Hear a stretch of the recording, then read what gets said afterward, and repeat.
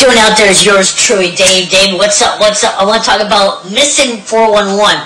These are kids that are missing in the parks, national parks around this world. Yosemite Sam, national parks. These are kids that are going missing in national parks around our world, United States and Canada.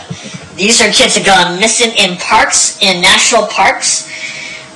Big parks. I mean, these are national parks. These are big national parks around the world. And so I'm going to say, is this the missing 411?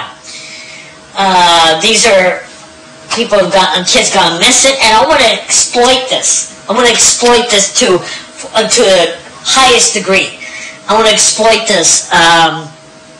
Kids are going missing in national parks everywhere on this planet. And it's why that's called the Missing 411, about kids gone missing in national parks. For whatever reason, they gone missing. And it's either by UFO, it could be by portals, it could mean all sorts of things. But kids have gone missing in national parks around our world. The years that kids have gone missing in national parks are from the 70s, 80s, and 90s and beyond. When people go to parks, big, huge parks, kids utterly go missing. I don't know why, but there's a movie out there called Missing 411 with kids that have gone missing in national parks. For some other reason, the park rangers don't know what had happened, why they gone missing, and they don't keep a list. They don't keep a list of people gone missing in national parks around our planet, around the world. So I'm going to call this the Missing 411 for a reason. Because kids are going missing, children gone missing, kids gone missing, adults has gone missing, people gone missing in national parks. That's national parks, folks. And I want to expose this. I want to really expose this and debunk it.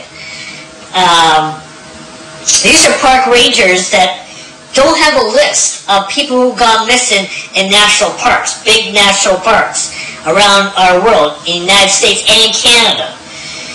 So I would exploit this to a further degree. I want to give this option to the viewers out there. So these are people who've gone missing. Children have gone missing in national parks, the 411.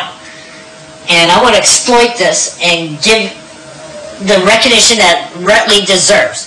There was a guy on last night who was on Coast to Coast with George Noory, and he was talking about the Missing 411. He had a movie out.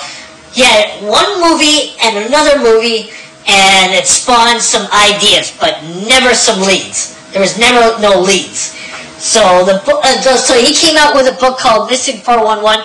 There's a hat about it. You can wear a hat called Missing 411. These are just people gone missing in parks, like national parks. These are natural parks. And the park rangers have no idea where this list is. People who have gone missing in national parks. For whatever reason, they gone missing. And I want to really exploit this to the further degree, and put a title on this.